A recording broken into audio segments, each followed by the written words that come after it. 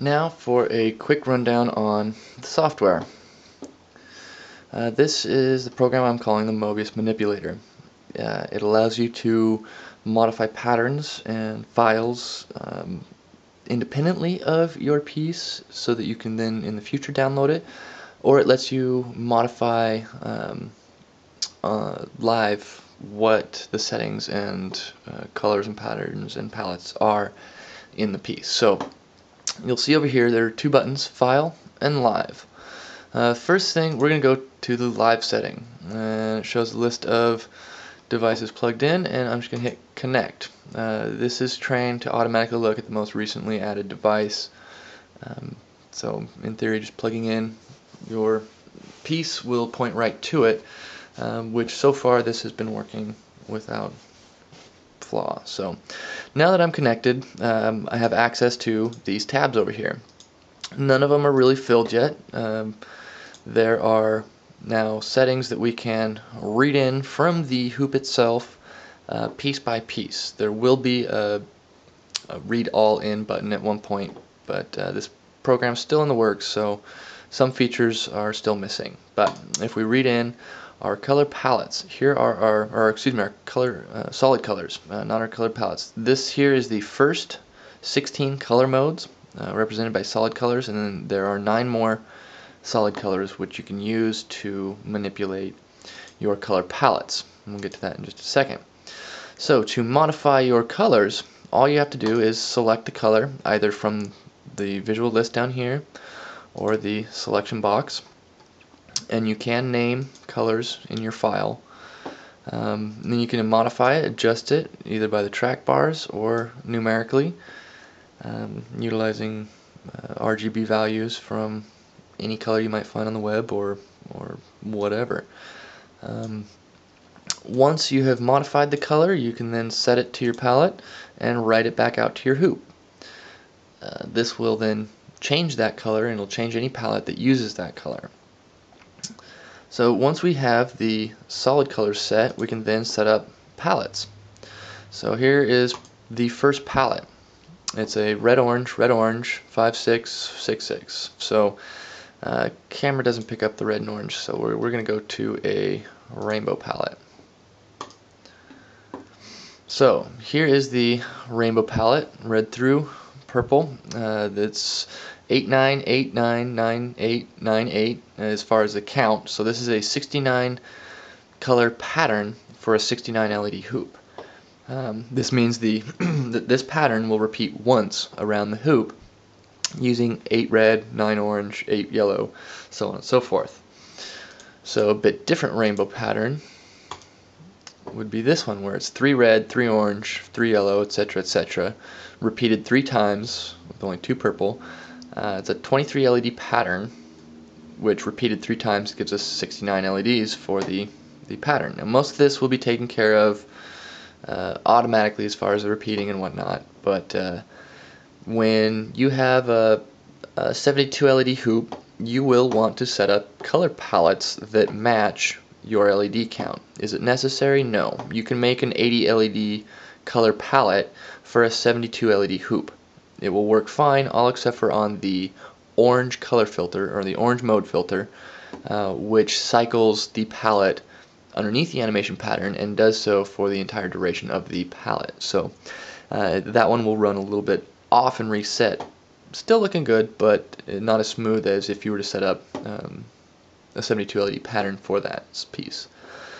So that is how you set up the palettes that we cycled through. There's a wide array of options with these as far as how you set them up. This is the blue and red with the 20 blue and 3 red repeated 3 times. Gives 3 red sections. So there's a lot of different options here. Now once you've got your palettes, you can move on to your animation patterns. First thing we're going to do, again this will be automated in the final version, but we're going to set up our circle, set up our hoop. Now this represents all of the LEDs in the hoop. There's 69 boxes here representing 69 LEDs in the hoop that we've been looking at. Now I'm going to come over here and I'm going to open pattern 1. Now pattern 1, everything's on. That's the one we've been looking at most for the color palettes. So pattern 2, every other LED. Every 2 LEDs, so on and so forth. I can just walk through the palettes. And so say I want to modify this. Say I want to change it up. So I just click, turn some on, turn some off. We'll take out the middles of these groups. So now we've got these groupings with a hole in the middle. Now I like that. So boom, set the pattern. Animation pattern was set. So now when I turn on the hoop and I go to this mode, those are the LEDs that are going to be active. On top of that, you'll then be able to apply any of these 30 color palettes. Now there will be a simulator set up so that when you set up these patterns, you'll be able to click a button and apply any of your colored palettes to see how they mask over each other. Coming down the road, it'll be here. There's still a lot of work to be done with the software, a lot of little features to be added. I'll continually be working on that for a while, I'm sure. So moving on to the auto modes. Like I said, there are 6 auto groups for each color palettes and animation patterns.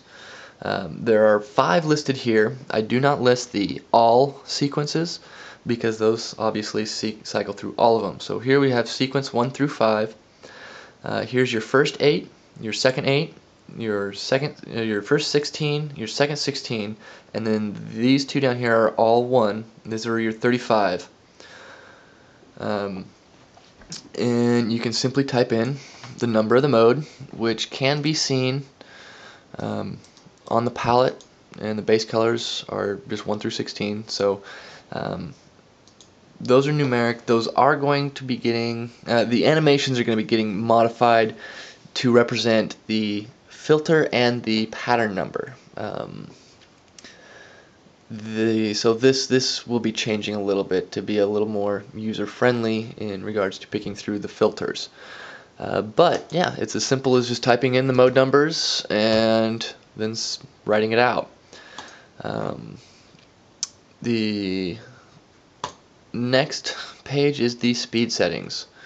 There are 5 speed groups, soon to be expanded into 6 speed groups, and you will be able to apply each speed group to any of the filters. That means any of those colored filters in the menu selection, you'll be able to apply your own speed range. The 6 speeds that I was able to set on the fly in the hoop are these settings. So I'll be applying them to a time value as opposed to a numeric value, and you'll be able to use those to modify speeds for different groups in each speed setting. The remaining tabs are unfinished. There's the POV tab, which will allow you to modify the POV images, upload and download them. The data is all there, I just need to make the interface. The filters, this will be the animation groups, the red, orange, yellow filters. This will allow you to order them in whatever order you want, manipulate them, move them, kind of change everything about. And then this upload tab right now is just a work platform for me, but that will allow you to upload files and upload new packages, set new information into your hoop in the upcoming future. This is all stuff that you can modify right now as it is anytime you want. This will eventually be offered as a Wi-Fi controller. This will all be offered through the Android platform first, followed by the Apple platform, the iPhone platform. So for the time being, it's all just PC based through the USB with future expansion capabilities into Wi-Fi and mobile control. This is where it's at so far, guys. This is what is being sent out. This platform allows me to add anything in the future. Any changes can be downloaded by you through software. No need to ship it in, no need to send it back. Yes, this is what I've been working on, and this is what I hope you guys will love.